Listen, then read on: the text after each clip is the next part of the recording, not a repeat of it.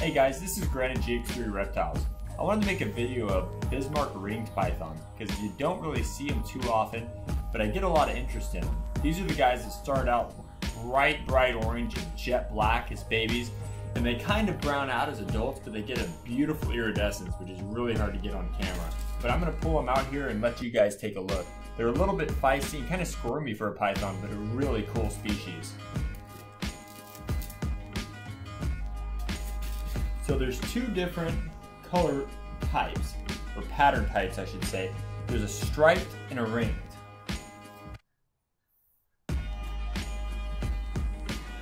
This here is a striped.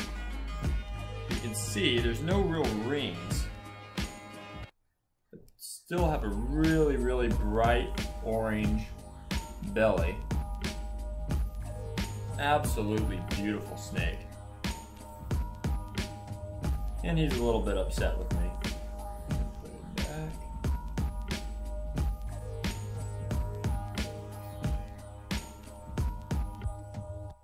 And this is a ring pattern.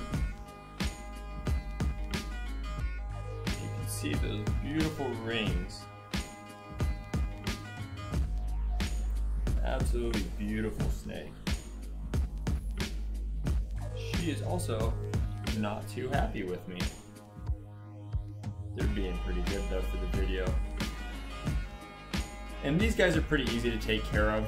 Basically, like any other python, I'd have a hot spot, or most other pythons I should say, hot spot around low 90s, and then you're gonna want ambient to be in the upper 70s to maybe 80 degrees.